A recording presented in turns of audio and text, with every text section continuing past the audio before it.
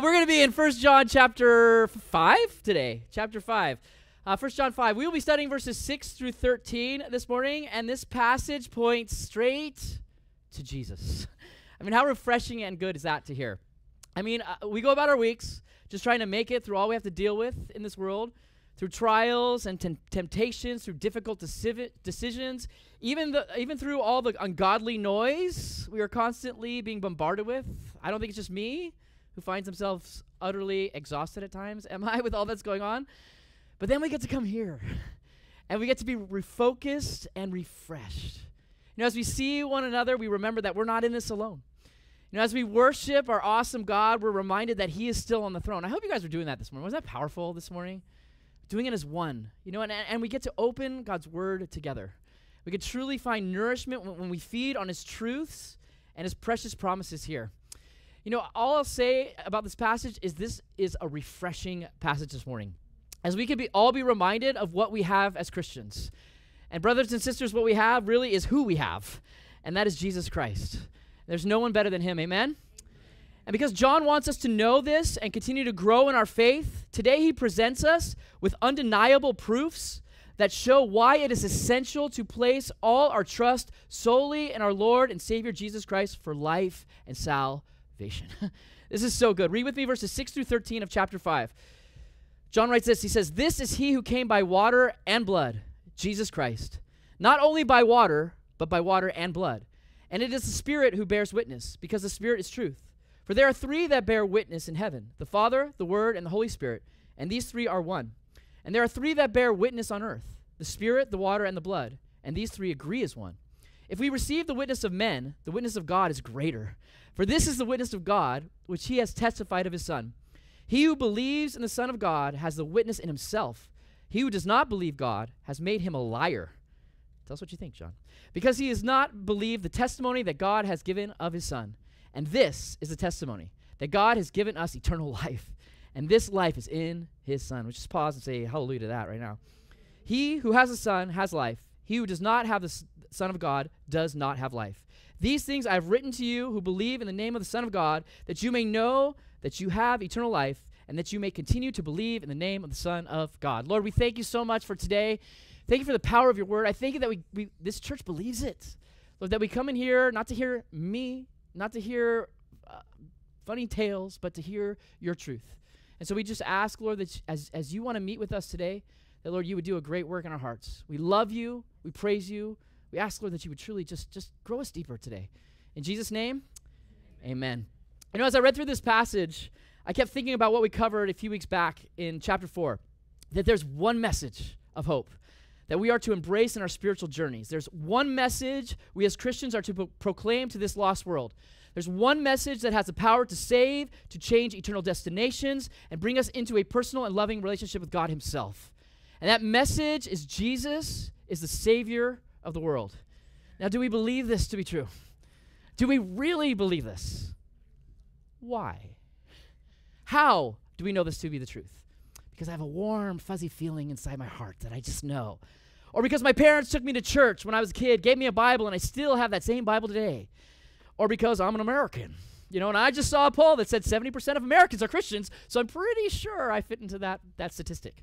I don't know if that statistic is accurate, but nope. John tells us the exact answer in our passage, that we come to faith, that we are Christians because we receive the testimony, the evidence that God himself has laid out for us. And the main word John uses in this passage is the word witness, which we read multiple times in this section. The word witness comes from the same root word in the Greek where we get our word martyr. Now, most of the time, when we think of the word martyr, our minds probably go straight to those who are persecuted and killed in other countries for their faith. Or we think of Stephen, as he's called the first martyr of the church. Or we think of death, those who die. And that's probably what we should do, because it's what our word means in English most of the time. But the Greek word for martyr carries a different understanding. It doesn't quite go that far. It simply means to testify or to give a good report.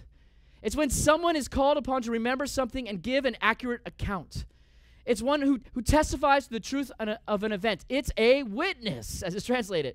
And possibly the clearest example of where we find a witness is probably in a courtroom scene, correct? Where a witness is called to take the stand and testify. Which, speaking of Americans, what would we Americans do without the ultra-imperative celebrity court cases? I mean, don't you feel so privileged to see them televised today? What would we do without them? But with any courtroom, jury trial setting, not just celebrity ones, we see witnesses summoned to give their account of what they know or what they saw or what they heard take place regarding a specific situation.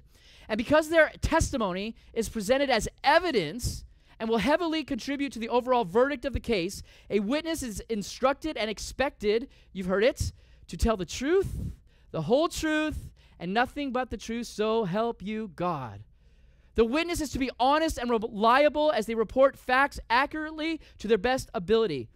Well, this is what we have in our passage today. In this spiritual courtroom, the Apostle John presents trustworthy and reliable witnesses. But the testimonies that these witnesses bring are not just for any general situation or regarding a well-known celebrity. These witnesses are called upon to tell the truth, the whole truth, and nothing but the truth about God the Son and who exactly He is. And they are presented before us so we can weigh all the evidence and come to the right decision for our own personal lives about Jesus. And I will say this decision is extremely important because it carries with it eternal consequences. So in verse 6, we begin to see these witnesses. John says, "This is He who came by water and blood, Jesus Christ, not only by water, but by water and blood." You know, John states that Jesus is the Christ. And the greatest thing I heard out of Pastor Andrew's message last week was, we need to know that Christ is not Jesus' last name, right? That is his title, Christ, not his last name. Which means Christ means he is the Messiah. He is the anointed one. He's the promised one who's prophesied about that would come to rescue people from their sin. That's the claim John makes here. But in order to prove it, the first two witnesses have to be summoned to testify. And those two witnesses are the water and the blood. Most of us are probably like, okay, wait, what? Water and blood are the witnesses? How can water and blood be the convincing evidence to place our trust in Jesus? You know, I don't even know what to think there. Only has old man John, fallen off his rocker literally, because I don't know how this makes any sense at all. Oh, it makes sense. And no, John is not lost in it anyway. John is actually being very intentional. And what I believe he's doing by bringing up the water and the blood is deliberately refuting a specific heresy that was taking place at this time. You know, just like there are some wacky and unbiblical views about Jesus today, there were some wacky views about Jesus back then in the first century as well. And one of the false teachings circulating in the church was from a group called the Gnostics, who thought they had God all figured out. Then instead of trusting the scriptures and what was instructed by the apostles, the Gnostics rejected all the Bible claimed is true because they thought they had super knowledge as they came to their own conclusions and beliefs about Jesus, not too different from what many people think about Jesus today. They come to their own conclusions. But the Gnostics rejected so much truth found in God's word. But they mainly denied his deity, Jesus' deity, and the essential teaching that Jesus had always existed as God and remained God as he took on humanity and lived the sinless life while here on the earth. See, the Gnostics rejected that Jesus was the Christ, as John stated here, but they believed Jesus was only a man and temporarily had this Christ spirit upon him. They alleged that this spirit came upon Jesus at his baptism in the Jordan, but was only there upon Jesus for the 3+ years of his earthly ministry, when he was doing his miraculous works like healing the sick, casting out demons, and feeding the multitudes. That it was only for that time of dynamic ministry Jesus had the Christ spirit upon him. Which means they also believe this spirit departed from Jesus before he suffered and died on the cross. That Jesus was not the Christ upon the cross, but he was only an ordinary man, which is no bueno. Not good doctrine at all. And John agrees, and he refutes this ungodly, heretical, temporary Christ spirit belief by saying, that's wrong. That's not the truth. The truth is that Jesus was the promised one, the Christ, the promised one, the Christ, his entire life, and both the water and the blood prove it. They testify to who Jesus is. So first the water. You know, even though the Gnostics' belief was blasphemous, regarding the events of Jesus' baptism and this temporary Christ spirit was upon him, though that was way off, there truly was something spectacular that happened that day when Jesus was baptized in the water. That day and that event marked the beginning of Jesus' earthly ministry, and the testimony of the water that witnessed this event is incredible. I think we all can recount what took place. As Jesus was immersed by John the Baptist in the Jordan River, something so supernatural occurred. We read that immediately as Jesus came up from the water, the heavens opened, and the Spirit of God, the true Spirit of God, not some made-up spirit, descended upon Jesus like a dove. And just as that happened, suddenly there was a voice from heaven, the voice of the Father, that said, "This is my beloved Son, in whom I am well pleased." There at the baptism, there was proof that Jesus is the Christ. And the evidence was the Holy Spirit falling upon Jesus and the acknowledgement of the Father. And if you will, the water that was there that very day that is personified here is called to the stand and is able to testify that this all occurred as Jesus' earthly ministry began. It's like the water is saying, hey, I was there. I was there. And what I saw showed that Jesus was the Christ, that he is the Christ. I heard the voice of the Father from heaven. I saw the Spirit descend upon him like a dove. And I can testify that this is true. But there's a second witness who can add to the facts of the case. Look at verse 6 again. This is he who came by water and blood, Jesus Christ, not only by water, but by water and blood. Witness number 2 is the blood. And its testimony is probably the toughest to hear, but one that brings further clarity to who Jesus is and all he came to do. The water brought evidence by testifying to how Jesus' earthly ministry began, but the blood testifies to all Jesus was able to accomplish at the end of his ministry, of his earthly ministry, where God the Son gave his life and became the perfect sacrifice as he hung in our place to satisfy the wrath and judgment that we deserve. And not to be too graphic, but there was a tremendous amount of blood that day. And that blood was observing the scene way before Jesus was up upon the cross. Before the crucifixion, there was blood. There was blood when the crown of thorns was being pressed down into Jesus' brow. There was blood from him being punched in the face, from his beard being heavily ripped out of his face. There was blood from the scourging as glass-infused whips ripped the skin off his back. But then on the cross, there was even more. There was blood from Jesus' hands and feet when they were pierced by the nails that attached his marred more than any man's body upon the cross, and he was attached there. I can't help but imagine the scene and the stains of our Lord's innocent blood drenching that wooden cross that he hung on for me and for you. There's so much blood that day, but the blood has something to say. That blood saw everything that Jesus went through, all that he had to endure. But that blood saw Jesus complete all he set out to do. That blood could testify to it all, to all that it saw. But the blood could also testify to all it heard as well. It could recall for the court, if you will, all our Lord spoke upon the cross. The blood was there when Jesus said, "Father, forgive them, for they know not what they do." He was there. It was there. The blood was there when he looked over at the thief on the cross who acknowledged who Jesus really is and said, "Surely, I say to you, today you will be with me in paradise." The blood could hear Jesus alone, as the Father had to turn his head from his Son. He heard the words of Jesus say, my God, why have you forsaken me?" But the blood also heard the words Jesus spoke right before he bowed down his head and gave up his spirit, which was tetelestai. It is finished. Paid in full. His mission was accomplished.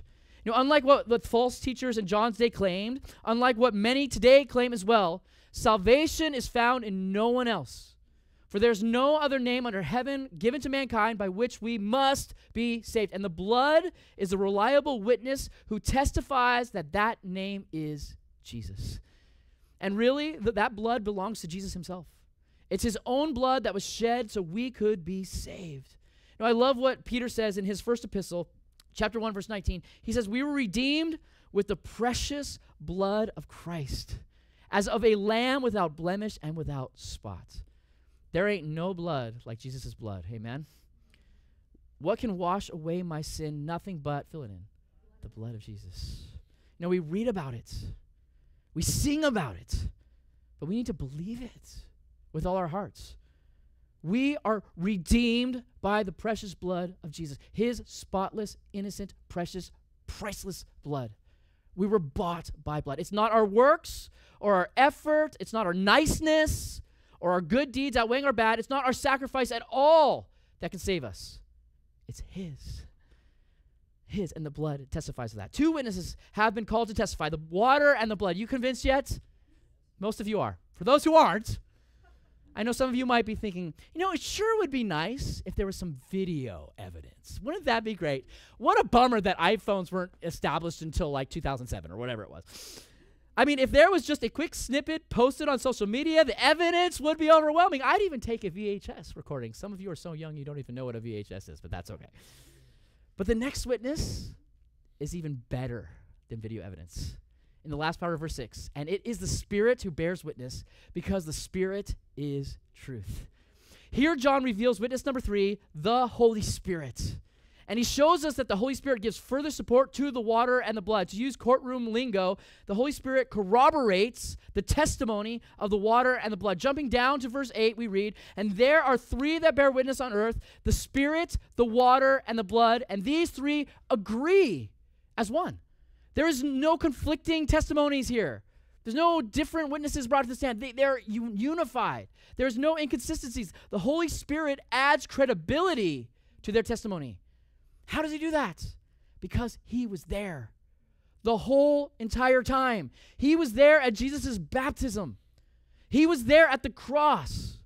And he has been working in this world ever since that time. He is here today, continuing to bear witness. So yeah, much better than some video feed that can be edited or manipulated or taken out of context. We have the trustworthy testimony of God, the Holy Spirit.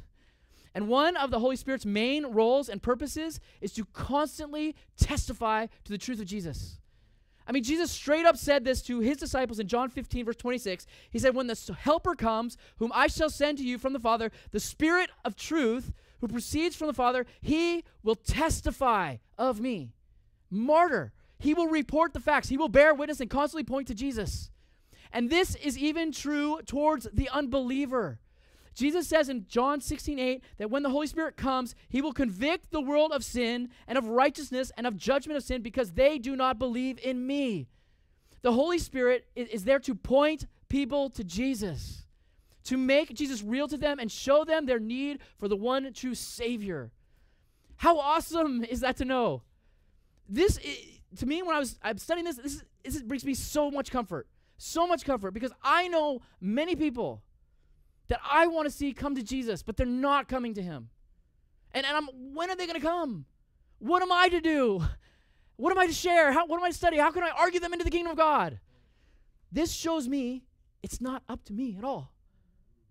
That I don't have to be the one at all to do it, because there's someone much greater and much more powerful than me, who is working in their lives, Scripture says.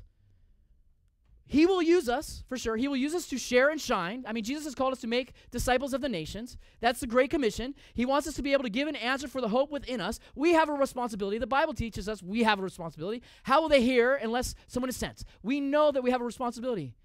But we also have to know and believe that the Holy Spirit is working in the world, drawing people to Jesus.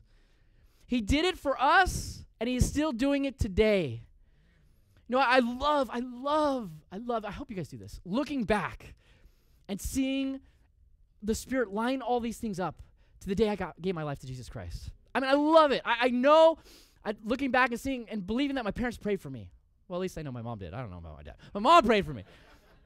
And I look back, and I think about this, how he lined up this relationship with a high school acquaintance, and how he would just want to meet. And he recently got saved, and he's like, let's go get some coffee bean. And I spent way too much money on coffee bean, but it was worth it, because I had this desire in me. I knew that there was more. I knew that there was more to life, to the things I was doing. And then when I was 19 years old, I met Jesus, and I gave my life to him.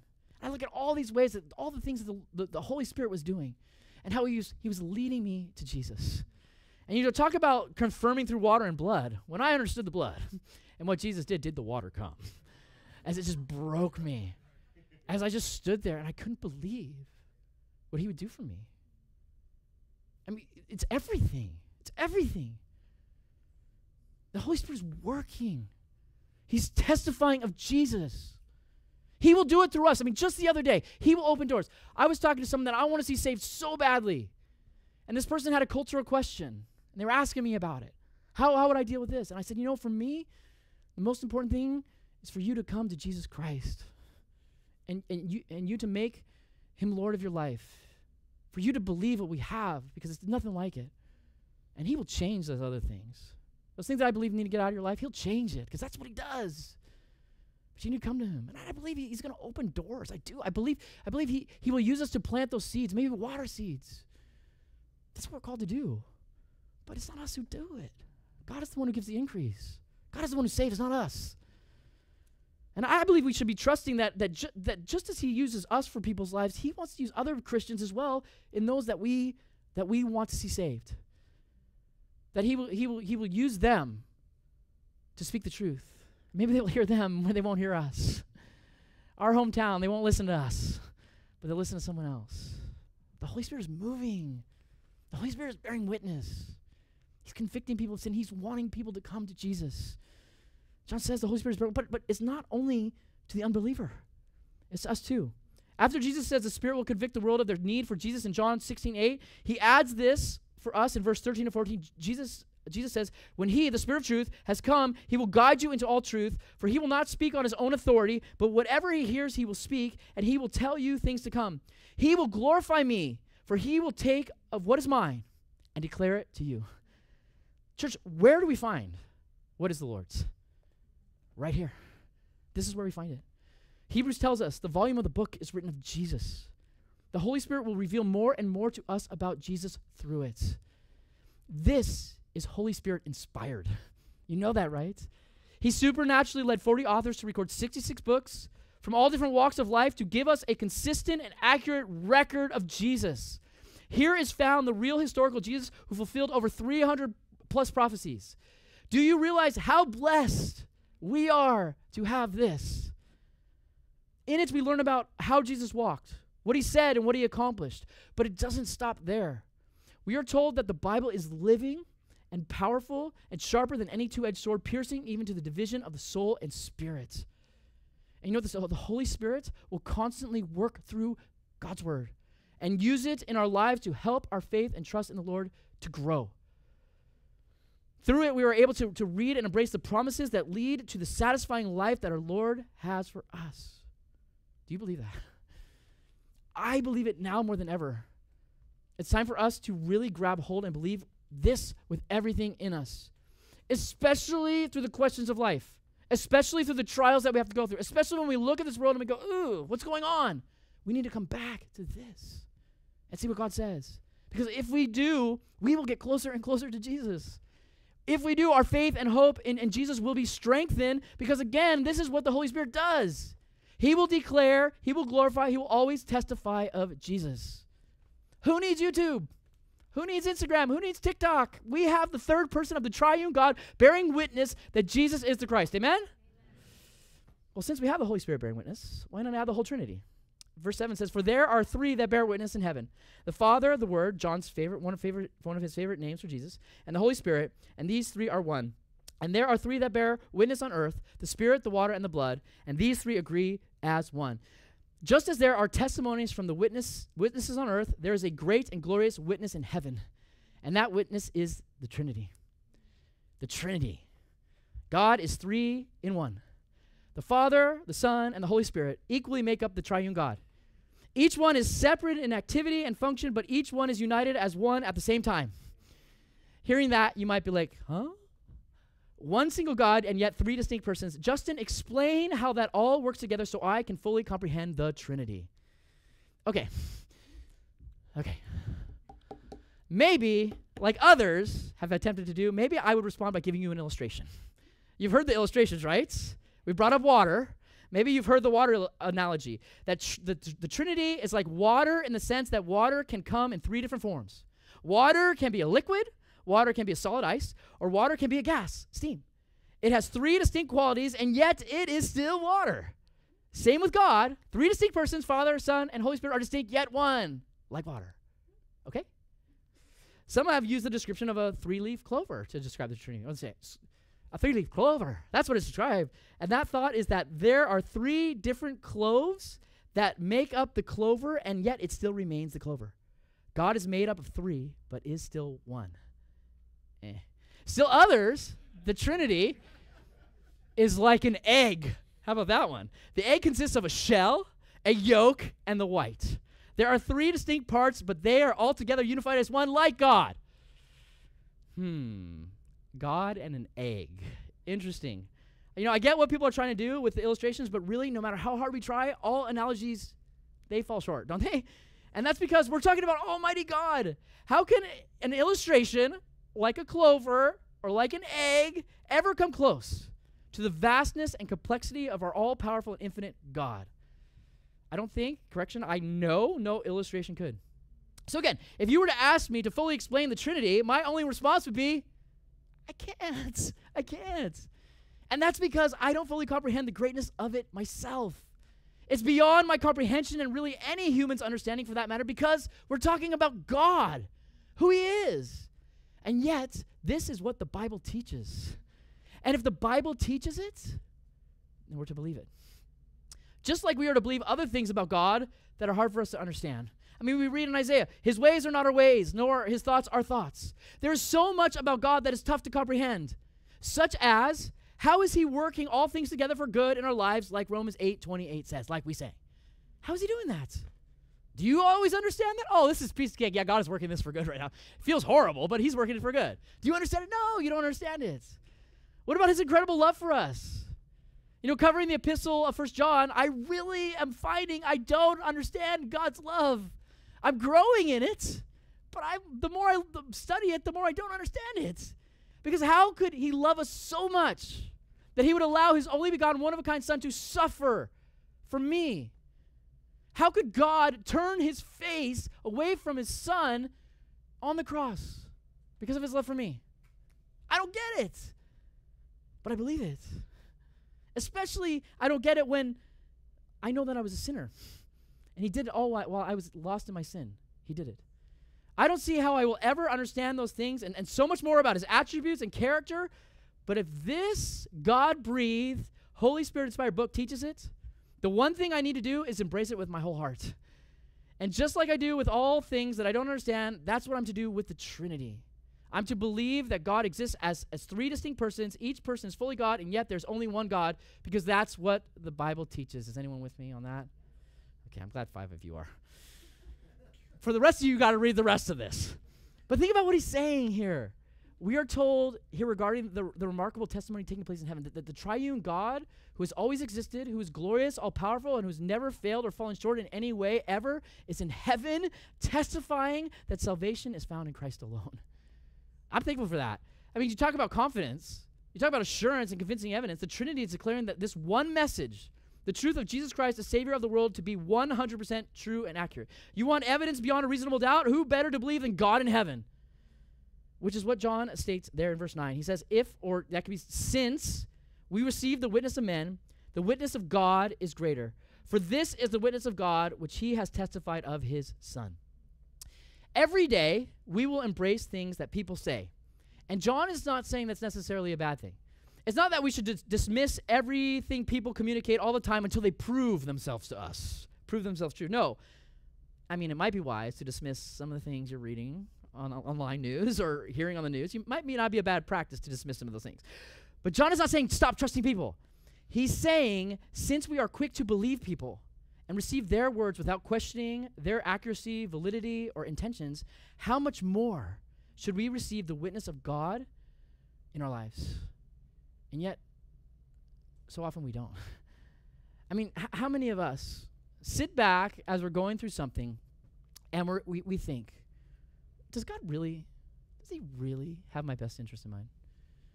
Does God really care? is he really going to come through for me? I don't know. How can I trust him? Because he's God. That's why you can trust him. I absolutely love what John does here and the logic he brings. He's saying if you're going to believe people and receive their witness about various types of things daily in life, how much more are we to believe God when he brings testimony and truths about Jesus? And I don't know, I mean, if you know this, so I'll enlighten you. I've got some super knowledge right here about a super insight about God. I'll tell you. You know, God never speaks falsely. God never exaggerates. He never embellishes stories or wickedly schemes and deceives to get ahead. There's someone else that does that, who wants the position of God but is not allowed to have it. But that's not what God does ever. See, God always tells the truth. He always does what is pure and right and good. He is faithful and true always. And when it comes to salvation, according to God, there's only one who can deliver people. One Christ, one Redeemer who has done it all. Only one, and that is Jesus the Son. The second part of verse 9, for this is the witness of God, which he has testified of his Son. This is his message. This is his testimony. In fact, all the witnesses' testimonies have been brought forth. All the evidence in the spiritual courtroom has been presented, and the great counselor rests his case. And now it's time for the verdict. The decision of the heart must be decided. It's our moment of truth. Will you believe the testimony of the water, the blood, the Spirit? Will you believe the witness of the triune God, or will you reject it? But before you make the decision, John tells us what the outcome of our choice will be, verses 10 through 12. It says, he who believes in the Son of God has the witness in himself. He who does not believe God has made him a liar, because he has not believed the testimony that God has given of his Son. And this is the testimony, that God has given us eternal life, and this life is in his Son. He who has the Son has life. He who does not have the Son does not have life. I mean, these are some pretty strong and clear-cut words right here. I mean, there's no sugarcoating right here.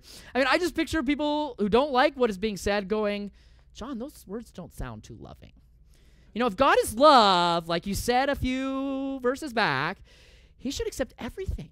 I mean, God should just save everyone no matter what they believe. I mean, John, this whole Jesus is the only way thing is so narrow-minded. These words sound divisive, not loving. I don't think you should be referred to as the apostle of love anymore, talking like that.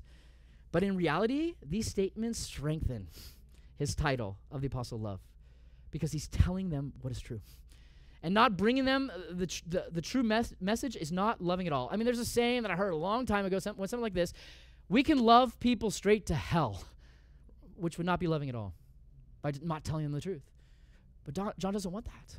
No, he loves people so much. He's the apostle of love. He is bringing to them the true message, which isn't even his message, but the message, the testimony of God. It's his message. And because this is God's message, John has to be straight. He has to tell it like it is and make it as clear as possible because there's no middle ground. There's no alternate route. The most important decision we can make in our lives is what we do with the Son. There's one message, one truth, and we will either receive it and believe it or we will deny it. There's only two camps, those who believe and those who don't believe. We've mixed it a lot in our culture today. Oh, they're not really. There's two camps, those who believe, saved, those who don't. They're unsaved. And look at what John says in verse 10. He who believes in the Son has the witness in himself, which means if you believe in Jesus, you accept the testimony of God, everything the witnesses claim. But notice as the verse goes on, it says, he who does not believe God has made him a liar because they have not believed the testimony God has given about his Son. I mean, you think about that statement. People may even argue, no, I don't believe all this, but I would never call God a liar. I don't believe what you believe, but I don't think God's a liar. I mean, we would even come to that conclusion as well. You know, equating unbelief with calling God a liar might make us go, what? But John would counter that and say, no, that is exactly what people are doing who reject the message of God. They're calling God a liar. If you reject Jesus as Savior of the world, which is the message, the testimony of God, if you are claiming you don't need Jesus for salvation, for life's purpose, to lead and guide your life, then you are saying that all God has proclaimed for centuries is wrong. That all that is written here is not the truth. You're in essence saying God has misled and not told the truth. And if you believe someone is not telling the truth, what does that mean? You're calling them. Okay, I'll give you a liar. That's what you're calling them. John's good. You see how good he is? I mean, he's wise. And that's because he's inspired by the Holy Spirit as he wrote this. If we say Jesus was only a moral person, or he was a great teacher, or one of many ways to God, then we are calling God a liar. Because that's not what this says.